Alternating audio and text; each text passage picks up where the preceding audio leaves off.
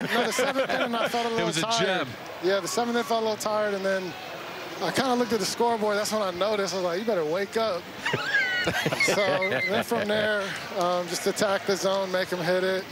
Because the 5th inning, I got a little, trying to be cute, walking guys again. And after that, back in the zone attacking, using the heater. And, yeah, what a feeling, man. Did you have any idea going to the ballpark that you were going to be feeling this locked in? Got him, Coach. Hey, it's cold. Got him. I got to collect my breath. Please do. Get a replay of that. That's how you don't do it. They hit me in the head with the dang lid. I mean, I need this glove, dang it. Oh, sorry. Look at this, man. Oh. Can you dry that off?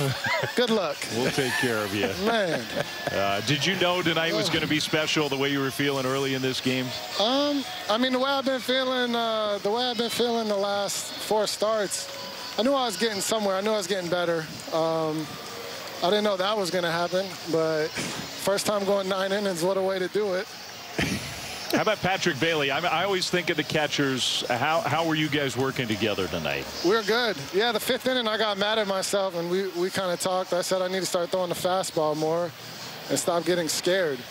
And then we did that, and, yeah, it just kind of catapulted us for the next couple innings. I mean, I don't blame you for wanting to throw that curveball a lot because, man, is that thing awesome. Gosh, you've had a good feel for that, haven't you? Strike it, ball it, throw it inside for a ball. Yeah, it's been pretty awesome.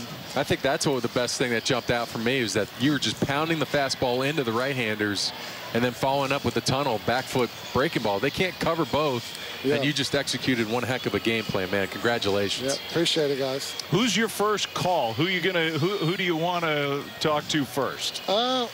Hi, Haley. Yeah, I'll call Haley, talk to her, and then call my dad after that. And were you, in that 9th inning, were you feeling, I know you said you kind of hit that lull in maybe the 7th or something? Yeah, the 8th, 9th, I was pretty confident. I was like, let's go get it. We're not just going to waste our time here. So good.